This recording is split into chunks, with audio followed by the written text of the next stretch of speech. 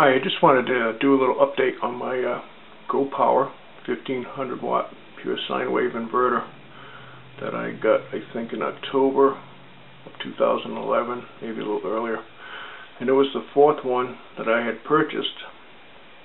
I had bought one AC-DC inverter from a place in Canada. I believe it was called DC-to-AC-Power.com, and it was just junk.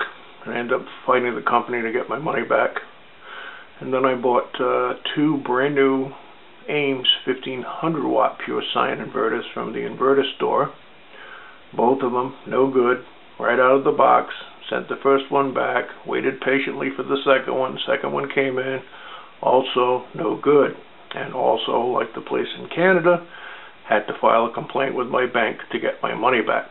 So I got the documentation on that. So I ended up with what I originally wanted, which was this GO-Power, which is actually, if you take the cover off, which I'm about to do, is a Kotec, or a Samlex, however it's said. So I'm going to take the cover off and show you the inside. This thing runs 24/7. I never shut it off. And that's the cover. And I don't know if you can see it inside here, but it says right on it, Kotec.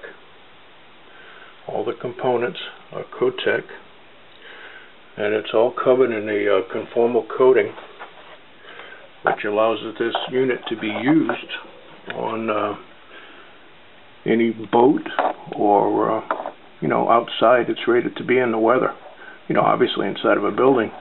And then over here we have these little switches. You can actually change the voltage of this inverter from 110, 115, or 120, whatever you'd like. And as you can see, everything inside is quite healthy. It's very well made, two big heat sinks. And it's on 24/7.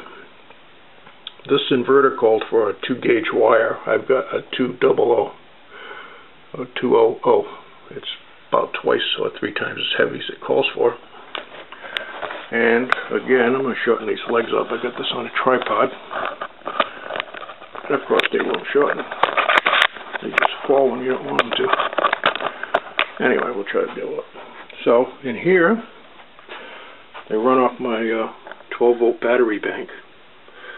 And those are Deca DC 31DT deep cycle 12-volt batteries, 105 amp hours a piece. So that's 420 amp hours. And I see a lot of people running 24 volts, and a lot of people buy 48 volt components. And I wonder if they really realized if they were going to use an inverter off a 48 volt bank, you don't have much capacity, because this 12 volt battery bank, I could easily make it 24 volts, which would be two 12s in series, which would go from 420 amp hours down to 210, or half capacity. And if I hooked all four batteries in series, it would have 48 volts, but then it would be down to 105 amp hour capacity. So as the voltage goes up, your storage definitely goes down. And another reason I bought the 12 volt, I went with 12 volts, is